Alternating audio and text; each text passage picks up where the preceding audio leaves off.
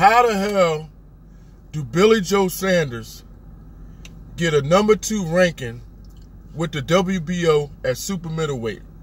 He doesn't have a title at middleweight. He lost that to a drug suspension.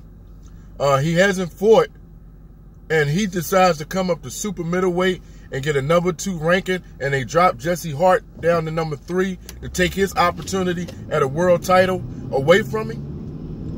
It don't make sense. Now, I understand Canelo Alvarez, he's big money, big bucks, the biggest face in boxing right now, and he was a champion at middleweight.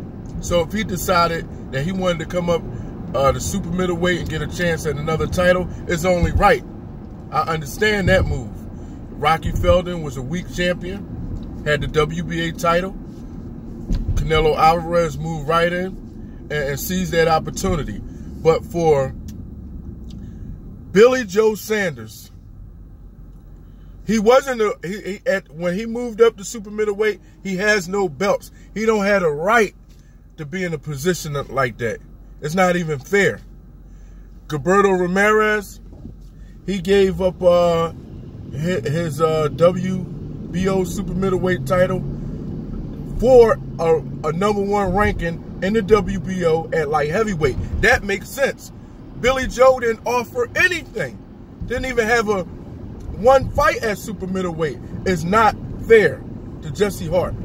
So whatever we got to do, whatever doors we got to kick in, they got to straighten that out, because Billy Joe Sanders is not a big enough name for me to understand how he get a #2 rankings in the WBO super middleweight division. Don't even make any sense. If anything, he should fight a lesser name and earn his spot, not because he's Billy Joe Sanders.